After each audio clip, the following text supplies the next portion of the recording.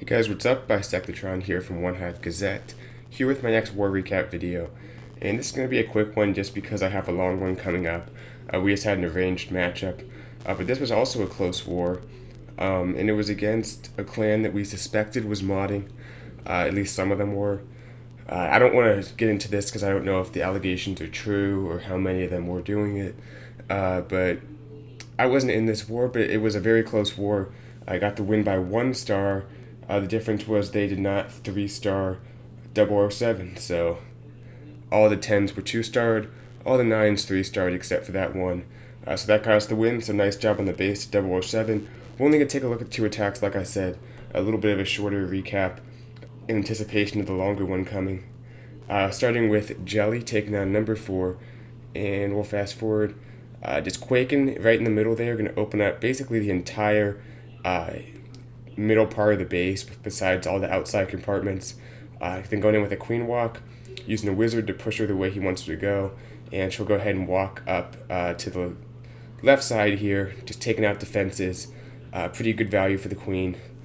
We'll fast forward a little bit as she makes her way around, taking out these buildings, getting that wizard tower, and then she's going to step up and also get a few of the buildings there, the archer tower, mortar, so quite a few defenses.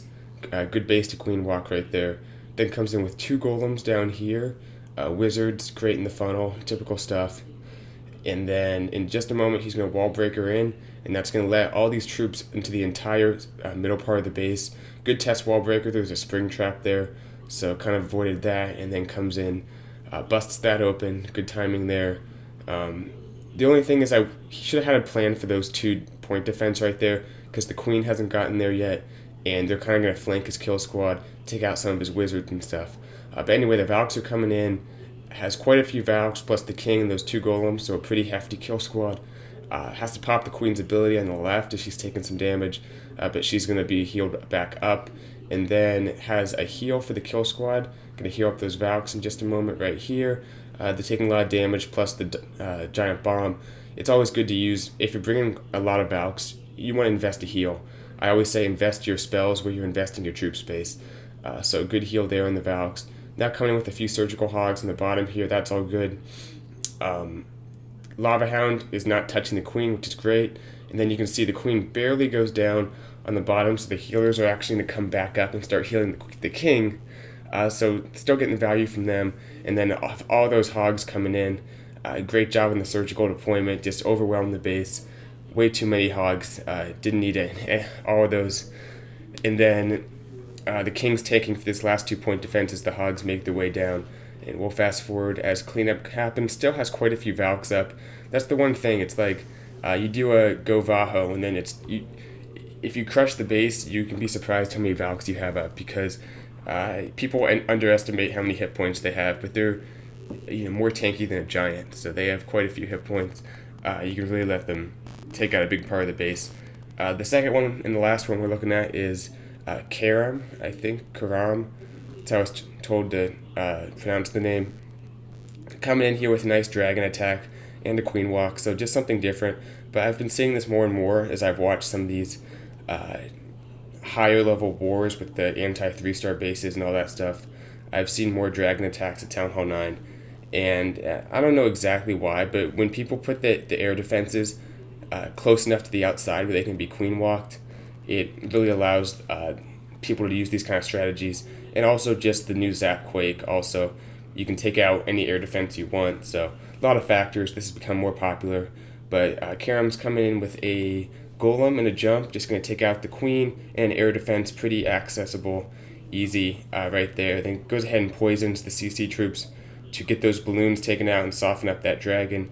Goes ahead and Zap Quakes the air defense on the right side. So now just 2 air defenses left, and the goal is to basically get the queen in there and take out those last 2, which is very doable. Has the king to deal with, but also has a rage for the queen. And you can see how early he's dropping that rage, because the rage is a little bit far up, I think, because the queen steps up and the healers aren't in the rage, and you almost always want the healers to be in the rage.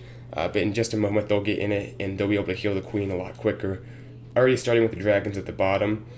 Going to just take out this bottom part of the base, let them work their way to the right side, and then has a few balloons for different parts of the base. I love those balloons on the left there because all those archer towers are on the queen, so it's basically just free pickings on those defenses. Great job there. Still has the queen's ability. She's going to be healed back up as that archer tower goes down, and then the dragons are just making their way up on the right side. Not a whole lot of air targeting defenses there, so going to get great value for those dragons, and also a few balloons sprinkled in. And then that queen's going to step up in just a moment and get that last air defense. So a really well-planned attack. Every part of it was spot on, and those balloons eventually will get to that air sweeper and then to that expo. So queen's doing a lot of tanking, which is great because the healers are on her. It has the ability right here. So the balloons are able to take out some defenses while everything's on the queen. Dragon still has, I think, 4 of them, so just killing this base. I'm going to fast forward ×2 because it's pretty much over. Has a few balloons left, and then the queen's back at full health. Really nice attack by Karam, just picking the base apart. And queen walks on air attacks have become way more common because people are realizing they can get the queen in there and let her take out a lot of buildings by herself as the air attack's going on. So really fun attack to watch. Nice job. Alright, that's going to do it for this war recap. I know it's super short, but the reason I'm doing this is because I don't want to spend too much time on a war that kind of has modding as a part of it, because we are suspecting they're modding, so I don't want to give this war too much coverage, and I want to focus on the one we're in right now that just is about to end versus the Goodfellas and a ranged war. We actually got a perfect war, so I'm going to show a lot of attacks from that, which is why I'm keeping this short. So stay tuned for that one.